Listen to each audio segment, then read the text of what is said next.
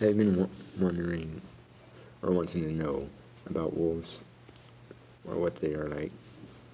Well, I am going to tell you what I know about them, so you have some information on them, and hopefully this helps you.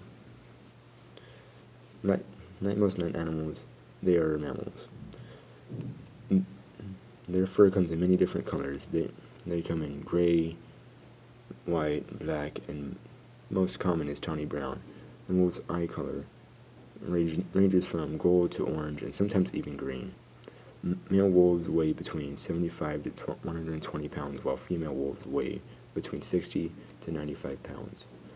Gray wolves are most common in North America, Europe, Africa, and Asia. Most of them live in remote wildernesses or in captivity.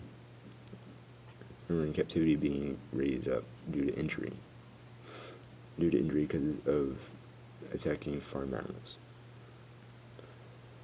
Wolves live in groups, called packs. A pack can have 3 to 22 wolves in it. Each pack has a female and a male leader.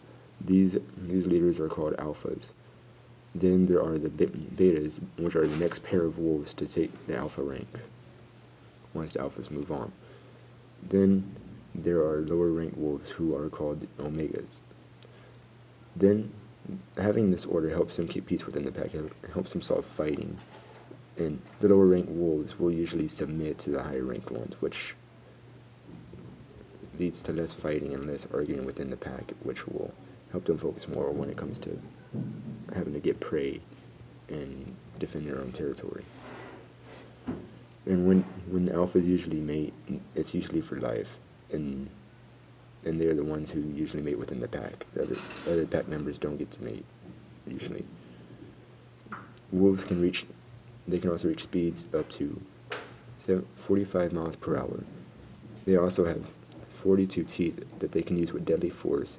Their jaw muscles are twice as strong as a German Shepherd's, and they can apply 1,500 pounds of pressure.